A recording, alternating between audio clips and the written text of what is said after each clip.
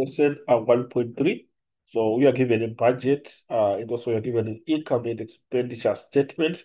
So going down, you see that you also have our question part whereby it is use the budget, income and expenditure statements to answer the following questions.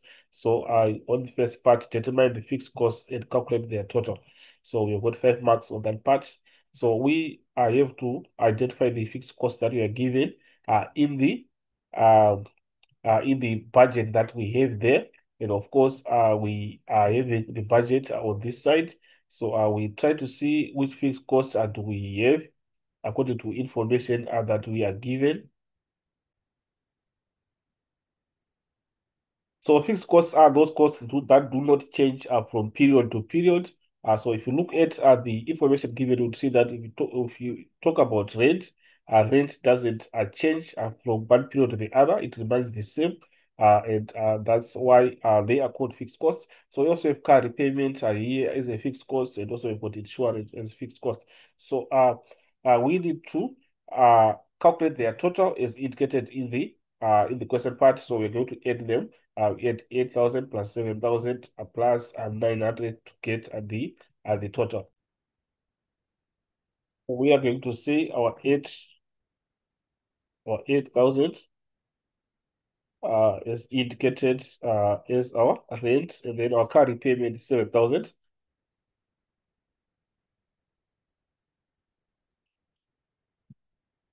And then from car repayment, we are supposed to add our insurance is 900.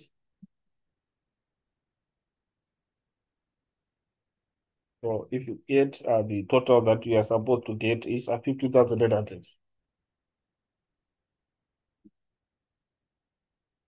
So you get your total is 15,900 rand.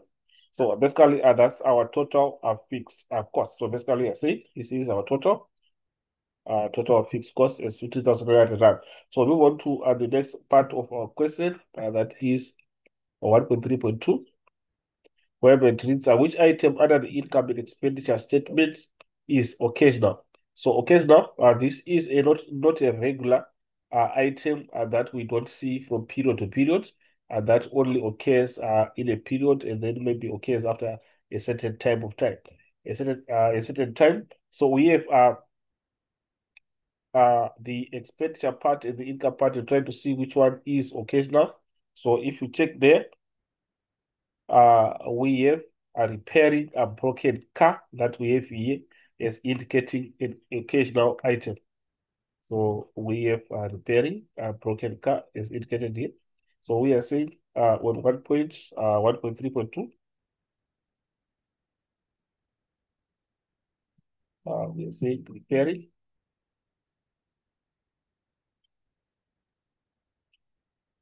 a broken car. So basically that's what we have on that part. And moving on to the next question that we have is Lufuno says that variable cost is excluding medical aid make no less than 12.98% of total budget income. Use your calculation to show that he is correct. So we need to identify the variable cost is indicated, variable cost is indicated in the budget. So we go to the budget and try to see, but of course we are not going to include our medical aid.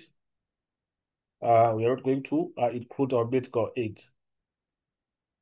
That is as indicated in the question. So it means if you come to the budget section, which is this section that we have here, we are not going to take note of the budget, so we can just maybe remove it. The medical aid that we have is not going to be included. So it means we are only going to take into account the food, which is 2,392. We take note of water and electricity. We take note of entertainment. We also take note of petrol. And obviously, savings is not going to be part of our variable cost. So we add 2,392.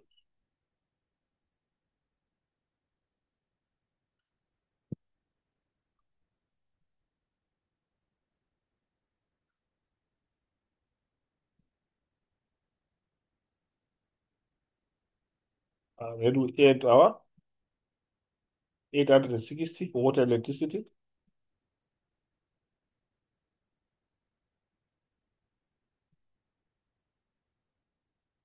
Then we add the 1,500 and our 2,000.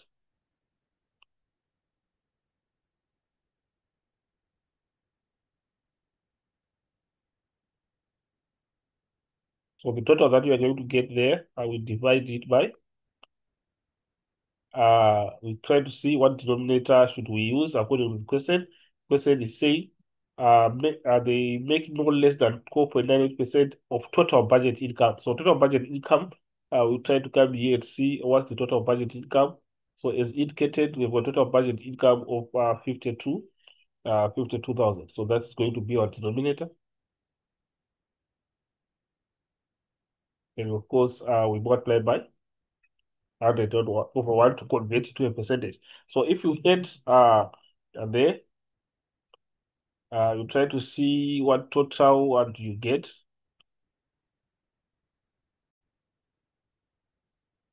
So the total that you're going to get in the numerator, you're going to get it as 6,792, and then you divide by 52,000.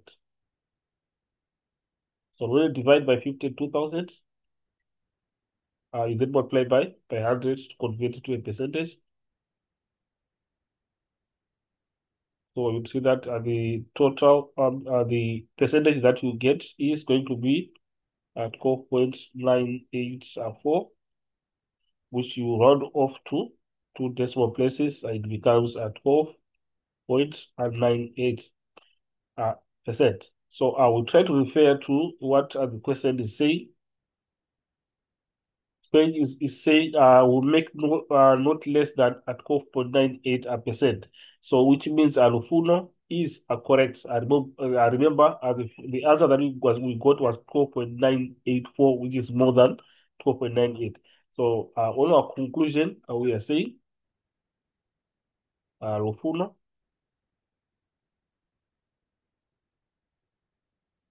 is correct. So basically, that's what we have on that part. So this is what we have, guys, according to this video. And thank you for listening, and we'll meet again in the next video.